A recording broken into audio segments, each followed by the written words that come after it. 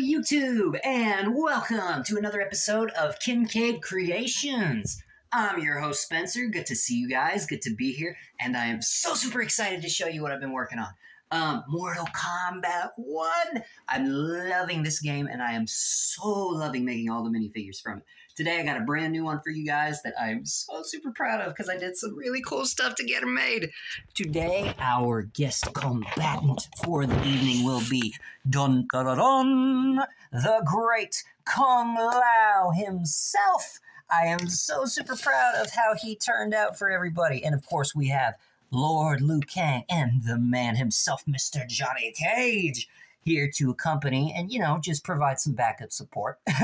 But anyways, Kung Lao, I am so super proud of how he turned out. Truly, I think he came along great. I painted up everything for him just to get him looking good. I'm going to take this away and show you guys the really cool bit that I'm so proud of. So, of course, you know, Kung Lao, the whole deal is his razor-sharp hat that he uses as the weapon. Now, his head is actually a Bruce Wayne hairpiece that I took and carved out, glued on to a clone trooper head.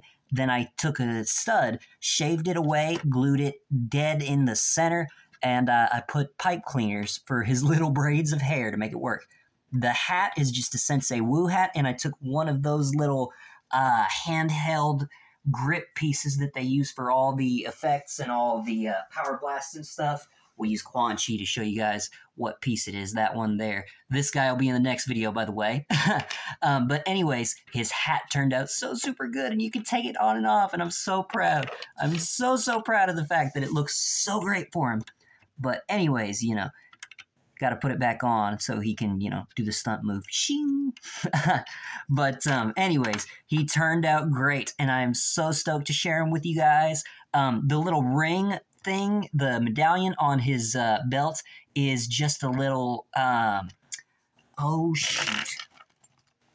Just basically one of these that I took the tip off of and glued onto there to make it look good. I put pipe cleaners for the little extra fabric lining, and then painted everything, and it looks so good. I'm so super proud of how he looks. So I thought you guys would dig it, and I hope that somebody decides to take this and make a new Kung Lao of their own. Maybe do something new with Sensei Wu's hat or something like that. But, you know, anyways, ideas flowing and all that jazz. But thanks, everyone, for stopping in. I hope you enjoyed seeing Kung Lao all done up. I'm so proud. He turned out so cool. It was so tricky to get his hat right, but I'm so glad with how it looks. Anyways, I will see you guys in the next video, and thank you all for joining me.